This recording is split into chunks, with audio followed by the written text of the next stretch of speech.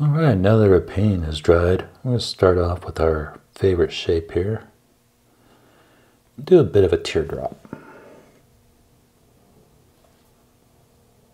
Once we have our teardrop shape going off the front of it, I'm going to bring this out, and on the bottom side, just kind of give it a little loop. Give us a nice little box shape off the bottom here. We're going to do rounded flippers.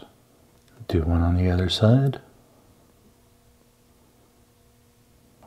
Fill in our silhouette here.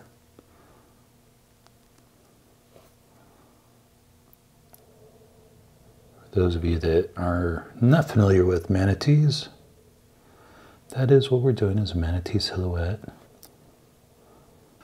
And there we have it, a manatee silhouette.